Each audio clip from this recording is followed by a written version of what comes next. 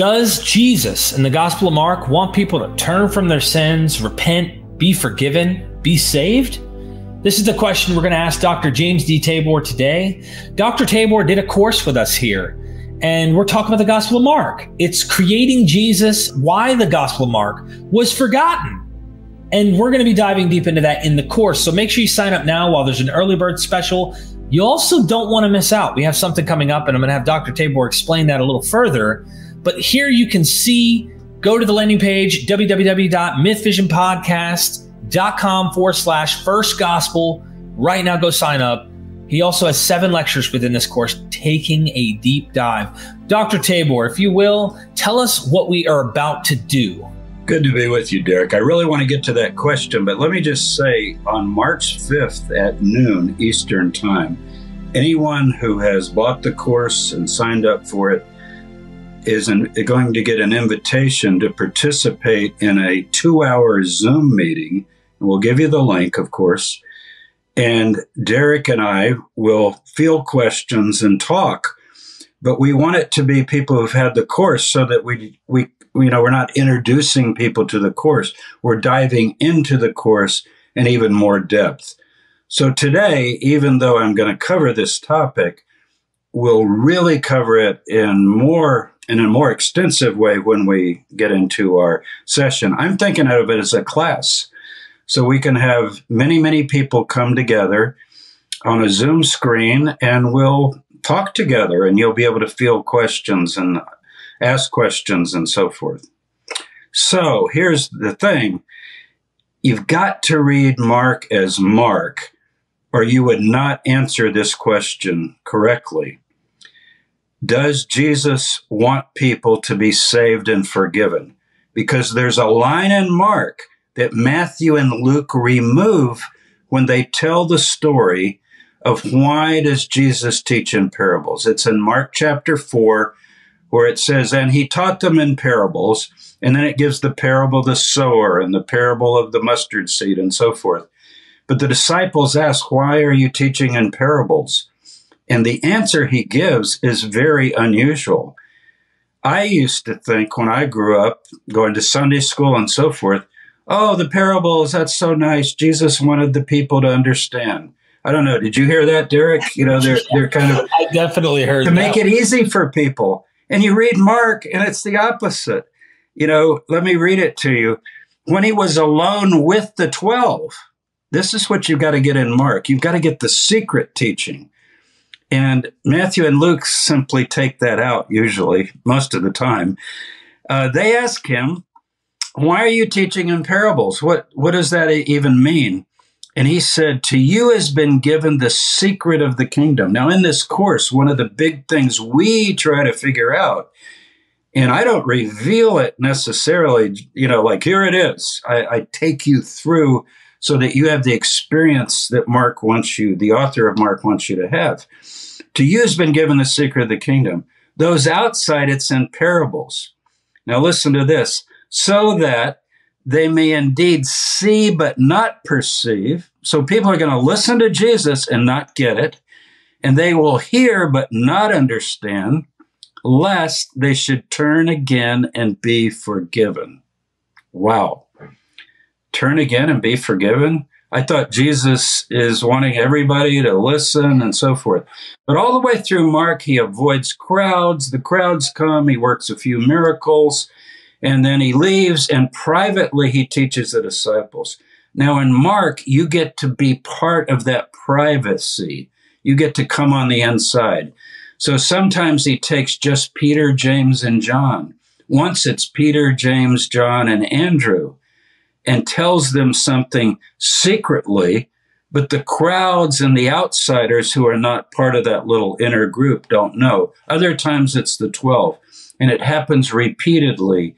Scholars are well aware of this, and many of the people listening to this will be aware of, Mark's prohibitions. Don't tell who I am, and don't tell what I've done. It was a secret. So what's going on here in Mark? The first thing to notice, which I've already alluded to, is you've got to realize that Mark works just as Mark. If you try to read Matthew, which incorporates 90% of Mark, or Luke, which incorporates 85% of Mark, you're not going to get Mark because it gets embedded in to both of those larger works. And a lot of these very unique things, like this verse I just read, lest they should turn and be forgiven. Matthew boy, I don't know what that means. Take it out. Luke, I don't know what that means. We don't want a Jesus that doesn't want people to be forgiven. After all, Luke ends with, preach forgiveness of sins to the whole world. So what is Mark doing? He's doing something very unique.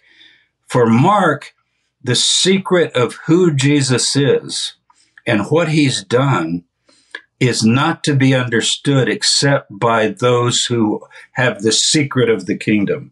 So it's actually a kind of a puzzle and a riddle that you get as you pull Mark out and just read Mark and focus simply on what Mark has. And it makes a huge difference. So that, and we're going to talk more about this as we go along, and you get it all in the course.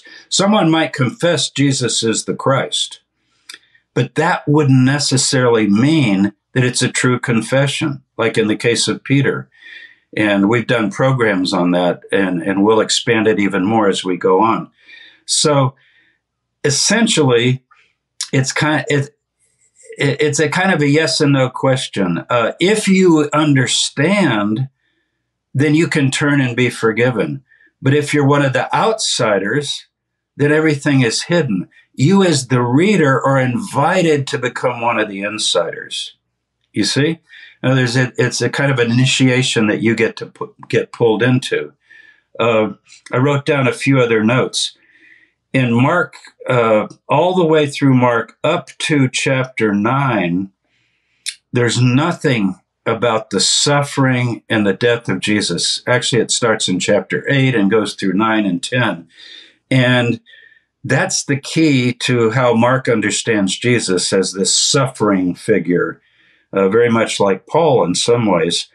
But it's private when he begins to teach that. And in fact, he even says, don't tell anyone that I'm the Christ. And it says he began to teach them about his suffering.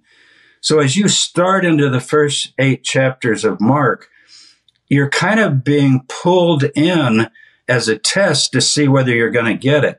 Like you could just be reading along as sort of one of the outsiders or the crowd, or even one of the dumb disciples that doesn't get it, and you just be nodding your head, and you're not even understanding what Mark is trying to communicate to you in this very cryptic way. But you get a chance, like right here in chapter 4 of Mark, he explains the parable. But guess what happens right after he explains it? They ask him, what does the parable mean? How? And he says, do you not understand this parable? How then will you understand all the parables? Now he's talking to the disciples, and he does explain it. And you get to hear the explanation. But it says privately, when he said to them privately, you don't get this? That's almost a question for you, the reader. If you take this course, that would be my question to you. Did you get it? Did you get it? Now, once he explains one or two of these things, you know what he does? He leaves you on your own.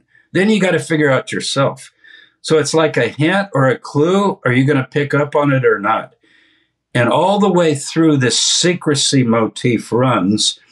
And then the people who do understand, well, let me just put it this way. The disciples, the inner group, even the 12, and even Peter, James, John, and Andrew, they never understand it. In fact, they're denounced for not understanding it a number of times. 4 different times, Jesus, it's like he throws up his hands and says, you know, you're just not getting it, are you? And if you're not getting it, how are you going to understand anything, as he says in chapter 4? That's just the first one.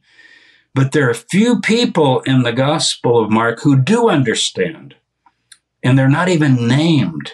They're kind of the unsung heroes of Mark. And in the course, we go through and begin to identify them, not by name, but like, look at this person's commended. One of the things you notice in Mark is who is praised and who is condemned. The disciples are never praised, never. And the last verse on the disciples is the shortest verse in Mark. It's not Jesus wept. That's John. Everybody's been taught the shortest verse in John is Jesus wept. The shortest verse in Mark is about the 12, and they all forsook him and fled. And that's when he's arrested and put up on the cross. And they're not there, according to Mark. He's completely alone, forsaken by God, forsaken by his followers. So that's just one of the mysteries that we delve into, what I would call the mystery of the kingdom, the secret of the kingdom. And you're going to love the course because, you know, we're not going to give you a test or anything, but you're going to be your own kind of test, because as you go through, are you going to get it or not? And I'll help you as much as I can, but I'm not going to give away the secret until, you know, you do the work on getting through the course. I hope that people will go and sign up. Obviously, they can sign up at the link in the description. It's been on the screen. And of course, you know, landing page, just to give people an idea of what it looks like. Go down to the bottom and sign up. There are simple steps. Once you sign up, keep in mind on March the 5th, that Sunday, we're doing the Q&A live, and we're going to be hanging out with you for a couple hours, get your questions in. And if we end up finding out that there's so many people present with so many questions, we'll probably do it again. But it's only for those exclusively who signed up for the Gospel of Mark course, just like it's only for those who have the inner secret that are actually going to know what Jesus is actually saying. So if you want to be part of our little mystery cult, sign up today. I really appreciate you, Dr. Tabor. And you know, people have already sent me questions, and I've just said, wait. And you know what? A lot of the questions are really good. So people are delving into this. This is a college level course. Of course, it's not college credit, and we've reduced it down to 7 lessons. But Derek, I've taught this course in some version of it for about 30 years at 3 major universities. And I'm reflecting just that whole career of meditating and thinking about Mark.